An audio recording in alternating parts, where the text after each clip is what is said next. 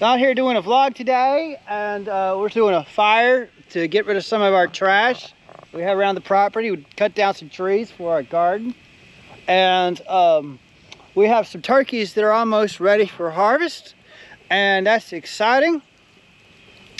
We are clearing the property out. We bought a tool. It's a weed eater with a steel bush hog blade, and we are using that to go around and get rid of all our brush. Like you see here, we chopped all this down so that it's not in the way anymore. And all this is pretty exciting for us. So stay tuned for more. GoPro, stop recording.